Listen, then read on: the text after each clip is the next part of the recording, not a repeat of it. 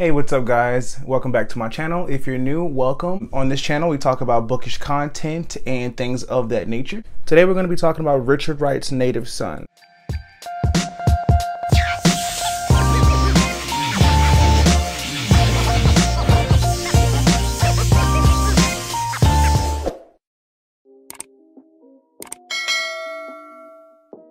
Now, this is a book that I recently just finished.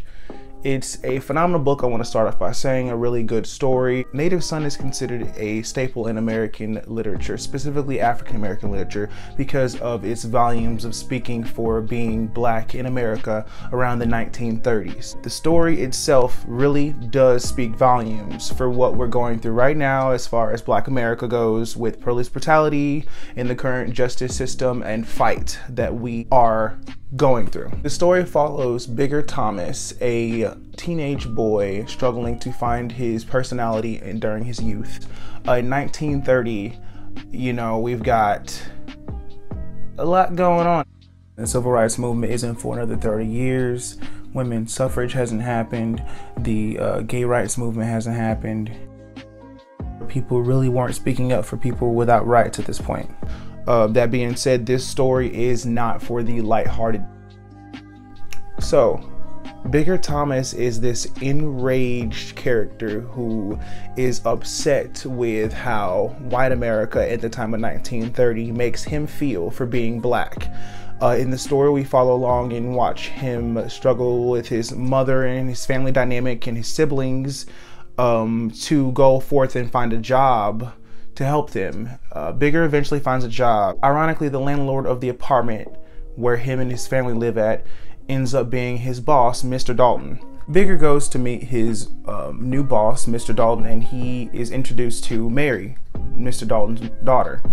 She's somewhat of a player within the Communist Party, apparently. At this point, our main character is the chauffeur of Mr. Dalton's daughter, driving her wherever she wants to go. Eventually, we find out Bigger has a hard time lying to his boss for his boss's daughter.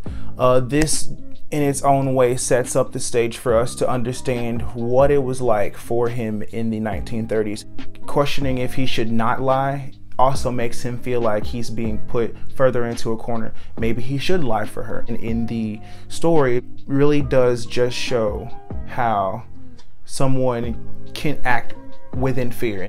The turning point in this story does involve someone's death. Something happens in the story that Bigger cannot take back because of the color of his skin and because of the scenario at hand here. Bigger is chosen to move forward in a way that helps him, knowing that the odds are already against him. The reason why I feel like this story is really important right now to Americans is because it really just opens up the bridge to understanding what it was like to be Black in America before a time where rules and ideals and morals even made a play for advocating for Black lives to matter.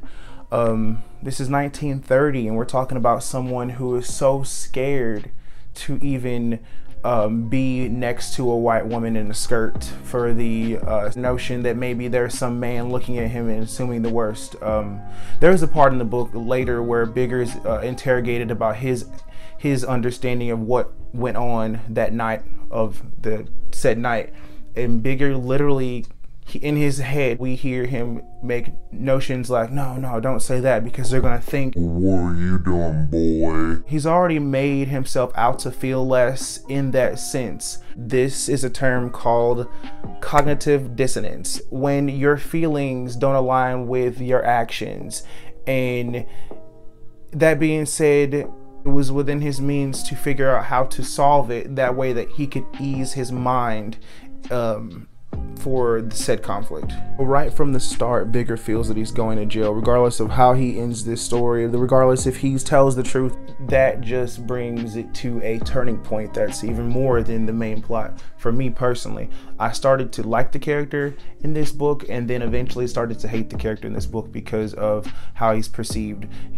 Bigger as a character embodies Black rage in the 1930s, and it's hard and heavy to read. But when reading this book, you need to remind yourself that there was also an underlying oppression going on in this story. There was the boss who owns the building that Bigger's family lives in, and also owns the place of employment that Bigger works, paying 3 times the rent in 1930. This book is truly a deep experience, and I recommend it for anybody who right now is searching for any kind of light on this situation, or for anyone who wants to say all lives matter, or anyone who wants to say blue lives matter. I urge you to read a book like this and try to put yourself in someone else's shoes. If you're familiar with this book or read this book recently, please comment below. I'd love to have a discussion with you or talk about some of the points that you liked about the book. What didn't you like about the book?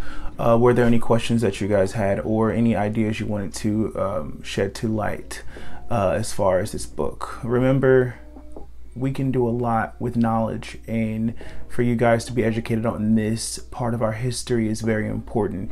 Regardless if it's relevant to you or not, it is still our past. Have a good day, guys.